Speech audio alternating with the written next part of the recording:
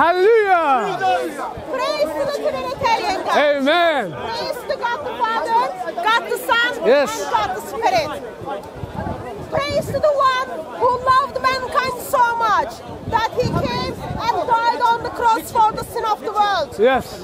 Praise to the Lord Jesus Christ, the eternal Word of God. Yes. Alpha and Omega, beginning and the end. That's right. Bible tells us, in the beginning, man and woman who were created in the image of God ceased to sin against God and against one another. Bible tells us God gives solution to mankind for the sin they have done against him Yes. and against one another. That's right. Solution was the Messiah, the eternal Word of God, is going to come and die on the cross for the sin of mankind. Yep. Through his blood on the cross, man and woman made right with Holy God. Amen. Through his blood on the cross, we can call our God our Heavenly Father. That's right. That's right. Through his blood on the cross, we were made righteous in front of Holy God. Oh, yes. Praise to the gods. Yes. Today is also something very special day for us. Yes. It is Father's Day. Father's Day. Happy Father's Day, brother. Thank you. Thank you. Any fathers around? Any fathers? Happy Father's Day. Happy Father's Day. And Yeah, how happy many Father's kids have Day. you got? Just the two. Just the two. Just the two. They are more That's than enough. That's enough. So what have you done today? It's enough work. What have you done? What have I done today? Today, you know, I went to church earlier on and we celebrated Father's Day. But the thing is, we didn't just celebrate Father's Day, but we also spoke about the greatest example of a father, and that's God himself. You know, God describes himself in the Bible as our Heavenly Father. And so we're able to celebrate this time when our Heavenly Father, who set an example of how to be a father, has also given us children. And in the same way we have a relationship with our children, God, our Heavenly Father, sees us as Christians as his children. We have a Heavenly Father who concerned for us. Yes. We have a Heavenly Father who is compassionate on us. Yes, right. We have a Heavenly Father who pours down his grace for us. Yes. Who cares for us. Who Yeah. rescues us from our sins. Yes, he who does. rescues us from the wrath of hell. That's right. We have a Heavenly Father who deserves all praise. All praise. And he is our Heavenly Father because of the blood of Lord Jesus Christ. Yes, amen. And that's why we can be reconciled to him because of what Jesus Christ did. Now we can be reunited to our Father who loves us so much that he sent his Son, Jesus Christ, to die on our behalf. And so we can now, we are now adopted as his children, and we can be eternally with him. As Christians celebrate Father's Day, Yes. we know all over the world, every human being, most of human beings are celebrating Father's Day as well. That's right. So it's not something to the Christians, Yeah. but it is Muslims, Hindus, Buddhists, Yeah. everyone celebrating Father's Yes, Day. yes, They absolutely. remember the care and love their father give it to them. Yes, right. That's But right. it is special for Christians because we have a God who we can call our Father. That's We right. have a God who looks down and then tells us, you are my son and you are my daughter. Yes. I love you. I am well pleased with you. That's right. That's right. As of course it comes to the Islam. Man of Islam, who is identified as the Muhammad, Yeah. so-called prophet, Yes. is supposed to be the best example to mankind at all times. That's right. It's in the Quran, Sura 33, Ayah 21. It says that he's the best example, the greatest example of mankind. Now, it's not just in the 7th century. It's for all time. He's this perfect role model that Allah has given us as a gift to be this example for us to follow. So today we want to look at it. Yes. Is Muhammad, as identified the best example, also can be the best example for the fatherhood? That's right. That's right. Islamic tradition tells us Muhammad has kids, he had children. Yes. We want to examine his fatherhood life and then see if we can call him best father or Muhammad is going to make the history to be one of the worst father ever lived. very clear. He's going to make it to the history as one of the worst father ever. That's right, that's But right, that's let's right. examine his life. Yeah. Islamic tradition tells us he had a couple of children. That's right. That's right. He had 3 children. Okay, According to Islamic tradition, he had 7 or 8 children. 7 or 8 children, sorry. According to Sunni tradition, of course. yeah. Okay. So none of the children lived long enough. Right. Islamic tradition talks about Fatima. Yeah. She was his daughter, and we know Muhammad's relationship with Fatima. Yeah. Muhammad discredited her. Muhammad did not listen to her approach when Fatima stepped in to encourage the marriage in the life of Muhammad. Yeah. Also, we know Muhammad left nothing for Fatima as an inheritance. But today, we want to more focus on Muhammad as the father of Zayd. Right. Zayd bin Muhammad. That's right. Yeah. So what do we know about Zayd? What we know about Zayd is Zayd was the adopted son of Muhammad. And so Zayd married a woman called Zainab. And so this happily married couple, Zayd and Zainab. And what happens is Muhammad, the so-called prophet of Islam, comes to visit the household. And as he comes and he knocks on the door, Zainab comes to meet him, and she's basically half dressed. So as Muhammad comes towards her house, window opens, curtain moves, and then he sees her half naked. So he spots Zainab not fully clothed. And so what we have is he starts to have desires for her. He starts to lust after his adopted son's wife. And so, you know, he knocks at the door and he's asking for Zayd, and she's not at home. So what he then does, he says, I'm going to go away and I'm going to come back another time. You want to continue on the story? So that's kind of introduction of the story, but essentials we know is Zayd is called the son of Muhammad. When it says son of Muhammad, Islamic tradition really means it. That means Zayd was going to take the inheritance and have the rights of the normal son. And also we know Zayd is married to Zainab, who also sees Muhammad dear to her as father and mother. So there is a strong family relationship. That's right. Zayd and Zainab sees Muhammad as their own father. Right. And that wasn't a question, but yes, you do make a comment. you can make a comment. But can we, just before you make your comment? Okay, so we have not even looked at the narration. Let's first read the Quranic verses, and then we will give you the background. We haven't we haven't mentioned it. We haven't given you any source yet. We haven't given you a source yet. The narration. What is the narration? I'll tell you, the one you said he went into her and he saw half naked stuff. What? It's a weak narration. Okay. Ibn Kathir and others said this is a fabricated, weak narration. Okay? I'm going to comment on the that. academic honesty to tell them about the authenticity of our narration. Don't just give us any narration. Let's The Quran, go Quran. step by step. Yeah. Okay? Let's look at the Quran and then see what the Quran says. Okay? First we examine Muhammad from the Quran, which is the holy book of Muhammad. Yes. And then we will look at his practical customs. Yeah. Surah 33 verse 37, 36 and 37. Okay. Would you like to read Should we read it? Okay, I'll read it from here. Okay. And when you said to him, to whom Allah had shown favor, and to whom you had shown favor, keep your wife to yourself, and be careful of your duty to Allah, and you concealed it in your soul, what Allah would bring to light, and you feared men. And Allah had a greater right that you should fear him. But when Zayd had accomplished his want of her, he gave her to you as a wife, so that there should be no difficulty for the believers in respect of the wives of their adopted sons, when they have accomplished their want of them, and Allah's command shall be performed.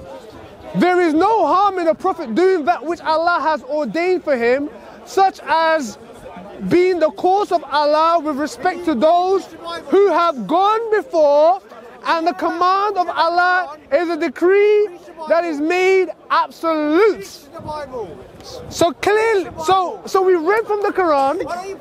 This is the source that we are using.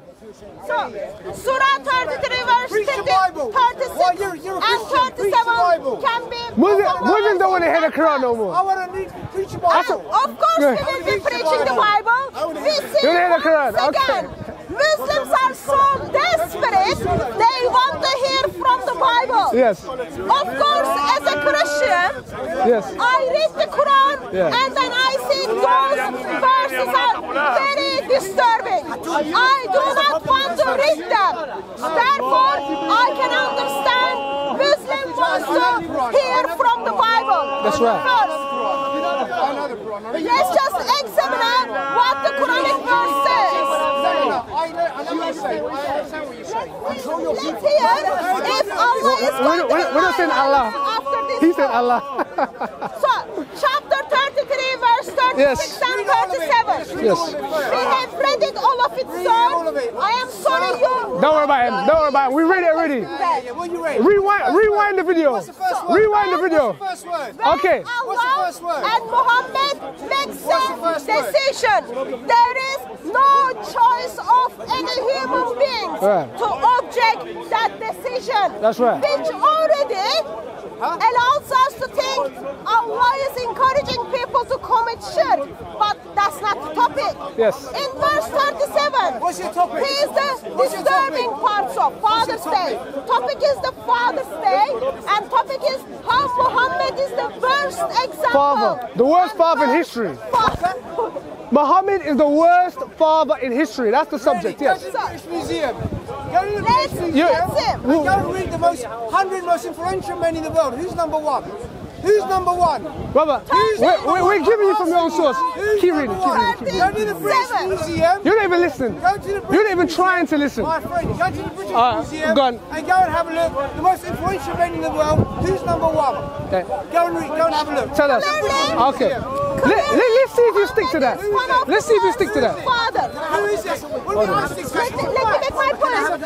After I make my point, sir, I'll give you time to go to the British respond. Library. I don't know what you're Quran tells us, verse 37 of chapter 33, when Zayd had no longer needed her, when husband does not need his wife anymore, Muhammad, you can marry her.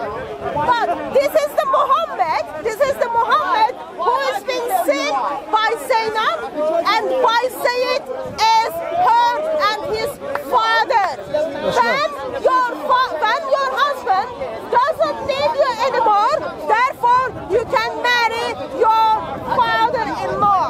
Right. So it's very clear, okay? So Are you disturbed by this? I'm very disturbed. I mean, think about this. Just put this in your head before you respond, yeah? I want you to comprehend this, yeah? Right? Now, Muhammad was looked to by Zaynab and Zayd as a fatherly figure. Muhammad adopted Zayd, okay? And so they look at him, just think about it, as a parental, as a father and as a mother. That's what you can read from the sources. Now imagine that. You're looking at someone who looks up to you as a father, and yet you have sexual, lustful thoughts towards that person. Isn't that disturbing? Isn't there a problem morally with that? Isn't that distasteful? That's my question to you. Can I answer that? Sure. Brother.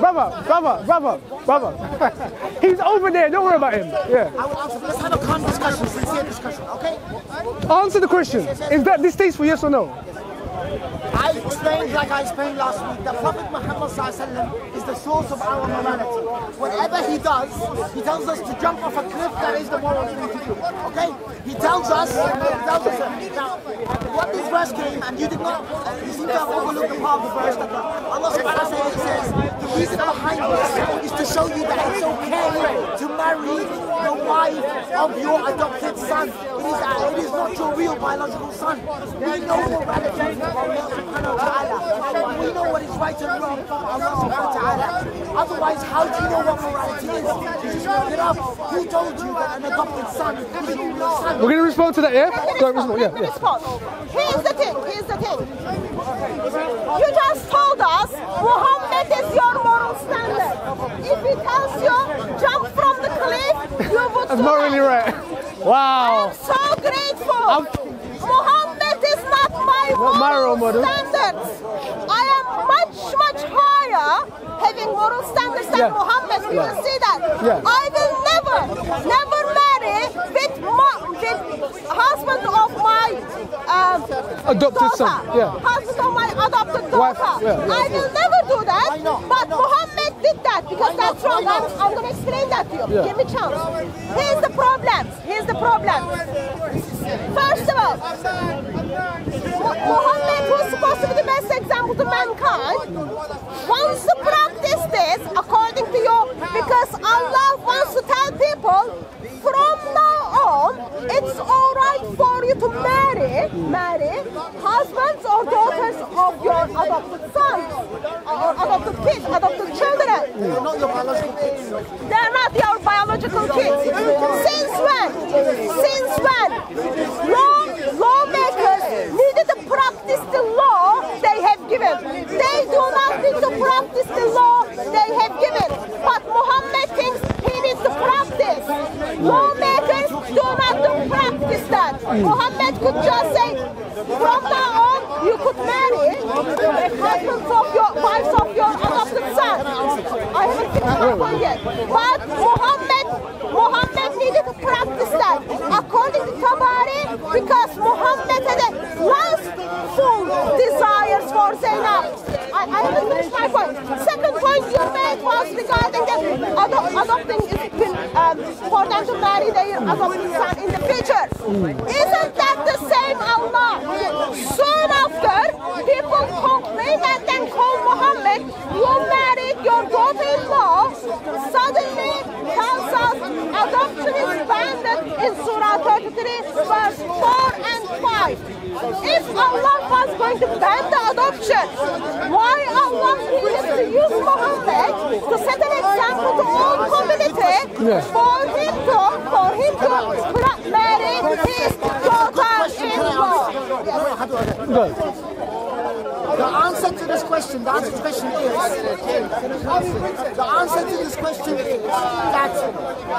Prophet Muhammad is the best example. He is the living, walking Quran. Yeah? Through his marriages, we know what is right and wrong. We know that you can marry someone young, someone old, someone who is divorced, someone who is widowed, and someone who is your so-called son, who's not really your son, your adopted son. The Arabs had a strong belief. If you had an adopted son, for example, if I have an adopted son, then his name would take my surname. He would become part of my name. The Quran came to say, no, don't mix the lineages about. There is a clear distinction. He is not Zayd bin Muhammad. He has his own father. Don't compare them together. And his wife is a Muhammad Zayd has been called Zayd bin Muhammad. They have the same name. Until Muhammad had lustful desire. Until the revelation came. Zayd called Zayd bin Muhammad. Here's the problem. I am so grateful. There are only comfortable Muslims in Britain who think Muhammad is the best example when it comes to marriage. You express that you can marry the child. Was that you? Marry the older. Was that him? You just said. You can marry the younger kids. You can marry the younger kids. Those are the people we need to watch out. Yeah. If you are walking around, pedo alert. If you are walking around with your kids, church leader. if you are talking around with your That's naughty. daughters. That's naughty. Those are the faces and the ideologies you need to look out for. I feel my kids or his kids or people's kids are in danger when the ideology of Islam walking around. That's right. When you express Muhammad is the walking and talking Quran, I am so grateful. I am so grateful that Quran has been corrupted. That's right. Because Muhammad is the corrupted version of Wait, hold on. and talking Quran. Wait. What is your evidence? It's primarily a church disease. What is your evidence that Muhammad Zayd was not identified as the son of Muhammad? What is your evidence? Give us the evidence. Don't just make up things. You should first start talking about pedophilia. Sorry, what did you say? We're not speaking about pedophilia. Lying. We're not speaking about pedophilia. We're saying that Muhammad was a worse example of a father. And because today is Father's Day. Now what often happens is you have hecklers who come and change the subject and start speaking about something completely irrelevant. So, back to the point, Muhammad is the worst example of a father. Now, I just want to make one point. I just want to make one point. Now, isn't this convenient? No, isn't this convenient? No, you have to wait. Isn't it convenient that as soon as Muhammad started lusting over Zainab, all of a sudden, he got this revelation, he fainted, and got this revelation that, oh, Allah wants me to marry this beautiful, sexy woman. All of a sudden, he got this revelation. So what I'm saying is that everything that Allah and Muhammad desired or lusted after, somehow Allah just happened to make it a way in which he can be able to gratify his own sexual and lustful desires. Isn't that convenient? Isn't that look convenient? Let me make a point. Let me just, He won't answer. I'm going to give you time, sir. Here's the problem. We have just seen the fruit of Islam in Speaker's Corner. We have seen a Muslim lady who claimed to be Muslim, yet does not want to acknowledge Muhammad is one of the worst father ever lived. And then here, we've got another Muslim who thinks Muhammad is the best example. But Who said no? we look at life Come of to the front. Muhammad and then we see how disturbing it is. My question to you was, what is your evidence Zayd is not identified as the son of Muhammad?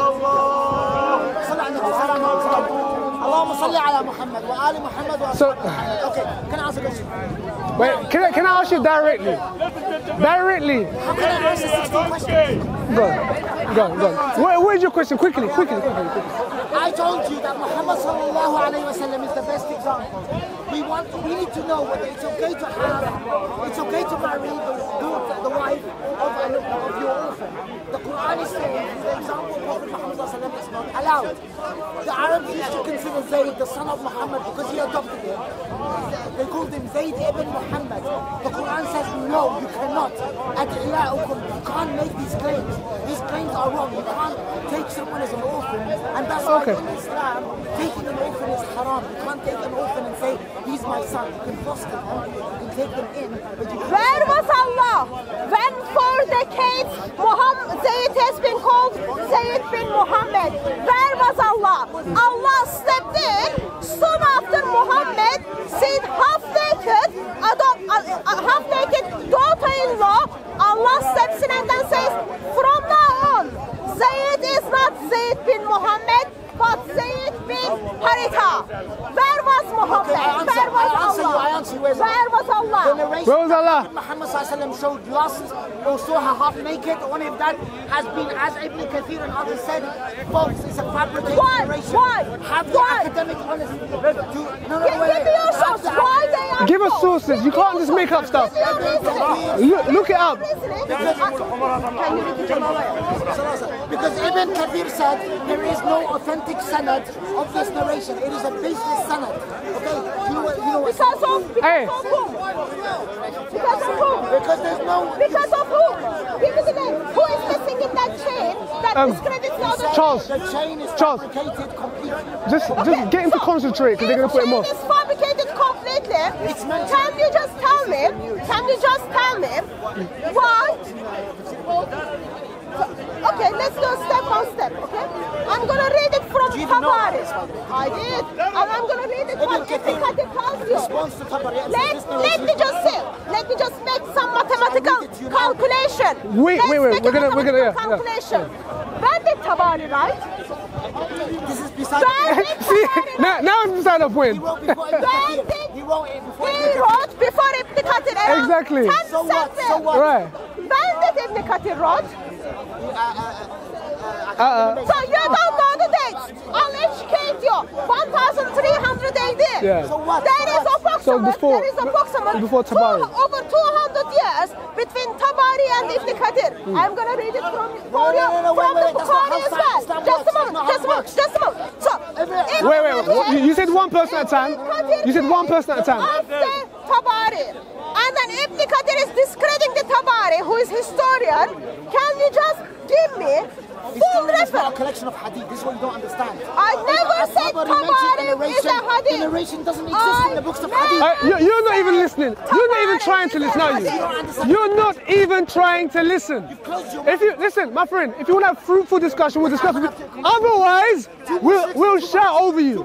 So you need to engage. If you want to engage, we'll engage. If not, we'll just say what we have to say, okay?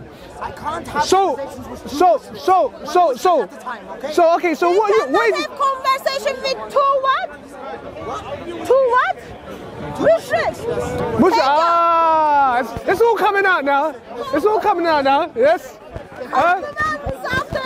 Yes. Let's read the Tabari account and then see. Also look at another tafsir and then see what Muhammad said when he saw this half-naked daughter-in-law. Let's read Muslims are telling, don't you read Al-Tabari and Al-Qurtubi and others who said it is not, it's a baseless. If they looked at all the books of complaints. I'll bring you Sahih Bukhari, I will bring you Sahih Muslim, I will bring you Tabari, I will bring you Ibn Kathir, I will bring you Dimishti, I will bring you sources. No way. She's reading from here. The Tabari. The whole thing, yeah? Alright, the messenger of God came to the house of Zayd Harifa. Zayd was always called Zayd bin Muhammad. So what he was called? He was called Zayd bin Muhammad. Okay.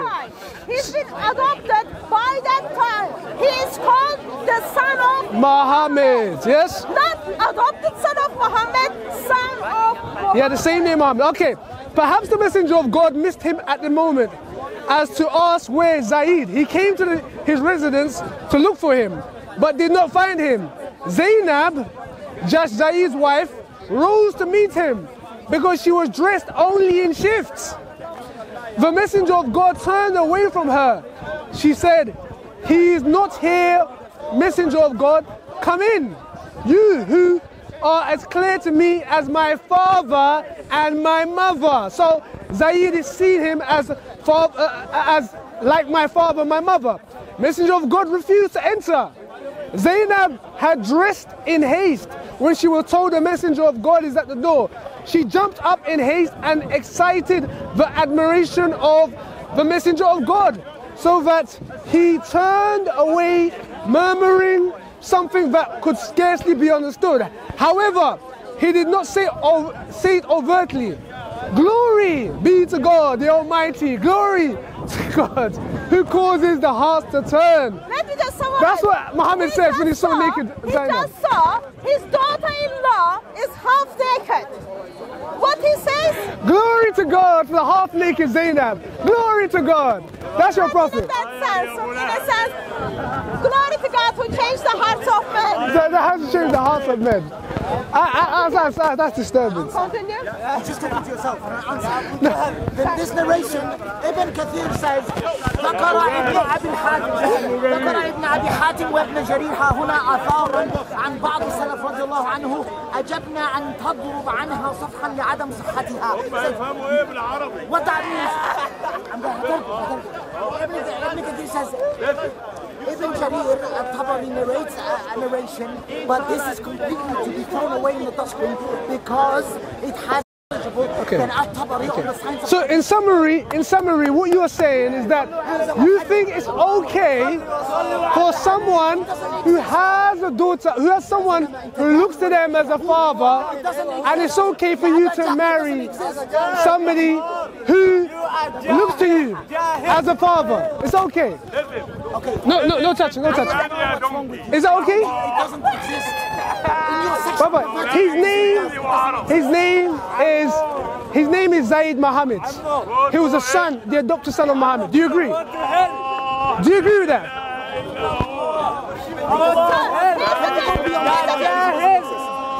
Let's say sake of the argument, if the Kathir tells us Tabari is not reliable. Let's say sake of the argument. It's not sake, it's the reality. It doesn't exist. Let's say sake of the argument. You haven't proved it. You haven't shown it. It doesn't exist. It's like you go through every book of it doesn't exist. Calm down.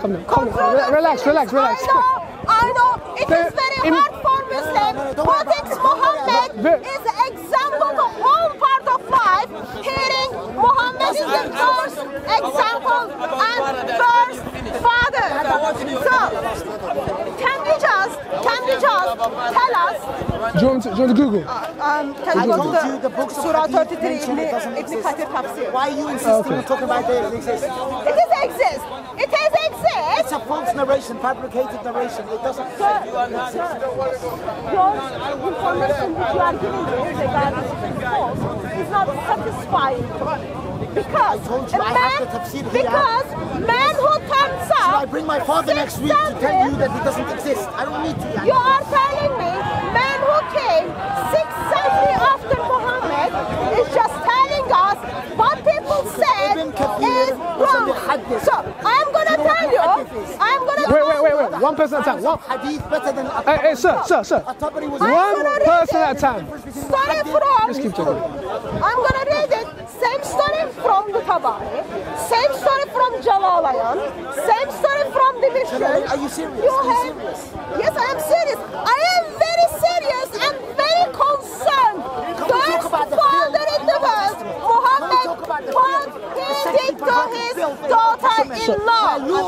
Allegedly, married his own daughter, had sex with his own daughter. Why don't you talk about Lut having sex with his own daughter? Noah being sexually seduced and raped by his own kids. Oh my God! Did you hear, guys? Wow! Muslims wants to talk about Lot while acknowledging Quran came to confirm the Bible. While acknowledging none of the Christians tell us Lot as a prophet or as character who has been mentioned in the Bible is the best example to mankind at all times. Do you follow Lot? I don't follow Lot. No. The Christians who follow Lot? Anyone follow Lot as the best example? No. They do not follow Lot. Yes. Lot was sinful person as David. Lot was sinful as other human beings. Other prophets, we want to talk about Muhammad because it is the teachings of Muhammad is damaging mankind. It is the teachings of Muhammad is allowing Muslims to stand at speaker's corner and then telling us that is the best example. Now this is a double standard for Muslims. Muslims are confident to see that Muhammad is this perfect role model for them. Yes? Right, that's a fact. But then the double standard comes in when they say, we state that every prophet is our perfect role model, which no Christian says that Lot is our perfect role model. No Christian says David is our perfect role model. No Christian says Moses is a perfect role model. Who we do say is our perfect role model is God himself, Jesus incarnated. And so if you was going to draw a comparison, you would use the right, you'd use what we actually believe and what our doctrine is. Not use a false comparison, because it shows that you're disingenuous and you're not truly trying to engage with what we're discussing right here. Okay, so your perfect role model is Muhammad. Now, what we're asking again is this, it's very clear. Are you now acknowledging that it's okay, as a good father, to see your daughter or your hold on, your daughter, let me finish. Hold on, one second. Don't worry. Okay, so, hold on. Sir, listen, yes. Your adopted son's daughter, who has been called as the son of who's been called the son of Muhammad. Wait, Baba, I won't let you talk again if you keep cutting me off. The son of, the adopted son of Muhammad, his wife, you're looking at, is it okay for you to look at the adopted son and see his wife as someone who you can now marry, okay? First of all, you have sexual desires for that person, and then you want them to both divorce so that you can marry that person. Is that okay? Is that fine morally? Yes. Your premise is wrong. Prophet did not look at her in lust. He did not see her half naked. That narration, as I said for the thousandth time, does not exist. He hasn't shown that to us. He hasn't shown that to us. It's not my fault. You haven't given it to us. I can't argue with people. You haven't given it to us. We've read it to you from your sources, but you haven't given it to us. The scholars of Hadith, they clearly mentioned that this narration has no basis. I think the luminaries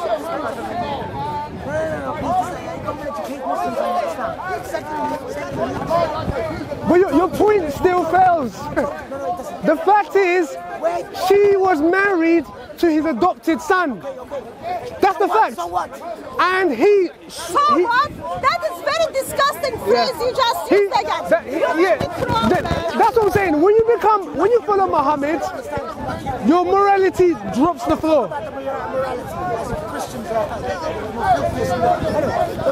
Hold on just a moment. Can I just express what I heard?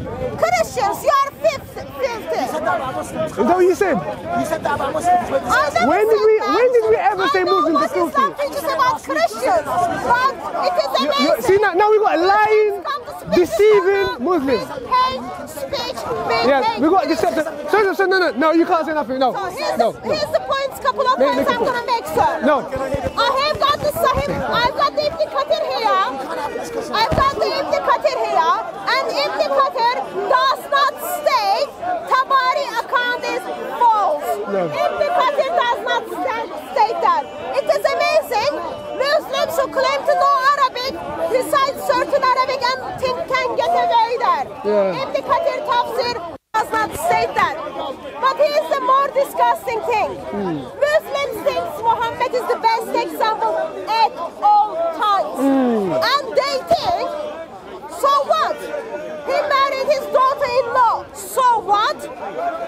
Your daughter-in-law. You look at your daughter-in-law as your own daughter. Zayd saw Muhammad as his own father, the way he sees her own father.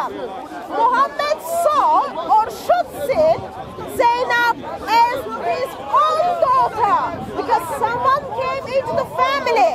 But what happened is, Muhammad, according to Islamic tradition, could not control his desires, caused marriage to break down, and married his daughter-in-law. It makes Muhammad worst father ever. It makes Muhammad worst father ever because he causes his son, adopted son, to divorce his wife. It's so disgusting. That's right. And if we was to draw a comparison, let's look at our Heavenly Father. When we look at our Heavenly Father, over and over again in Scripture, it speaks about his compassion on his children. It speaks about, his protection over his children. He speaks about his love for his children. He speaks about giving his best for his children. You see, true fatherhood isn't just simply just being a dad who just kind of is in and out of a relationship, or just you know, a true fatherhood covers numerous things. It wants the best for their sons and their daughters, but we don't find that. What we do find is a self-centered, a self-focused Muhammad who conveniently gets revelations anytime he wants to be sexually gratified, or every time he desires something, and he will take it at any cost, even to the detriment of his own son, his own adopted son. Here is one thing we remember at Father's Day. Yes. Muhammad makes the history as one of the worst father ever. Yes. Allah causes Muhammad, prophet who's supposed to be the best example to mankind, having lustful desires for a married woman who's supposed to be his daughter-in-law.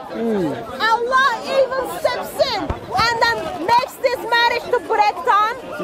Allah steps in and justifies Muhammad's lust towards his daughter-in-law by anointing Muhammad to marry with Zaynab. Allah steps in this Father's Day, we remember, denies the beauty of adoption by saying no adoption from now on, because men cannot control their lustful desires. It is all disgusting things we remember on the Father's Day, because we look at the man who's supposed to be the best example to mankind, and then we see how he tried to justify his fatherhood actions by marrying and also causing the divorce in his son and his wife of his adopted son. It's all disturbing. Yes. But brother, as you acknowledged, we have a God who loved us so much that he sent his one and only son to die on the cross for us. Yes. We have a God who rebukes us when we sin against him and against one another. We have a God who disciplines us. We don't have a God who comes alongside of us when we sin against one another. We don't have a God who encourages us to sin against one another and against God. In this Father's Day, as we remember our Heavenly Father, who have love and compassion towards us, who loved us enough to send his son to die on the cross, we call him as one of the best father anyone can have. Yes, amen. Fatherless, homeless, footless, widows, wherever you stand. Yes. God is willing to be your father. Yes. God is willing to identify you as his sons and his daughters. Yes. By the blood of Lord Jesus Christ on the cross. That's right. Remember this Father's Day.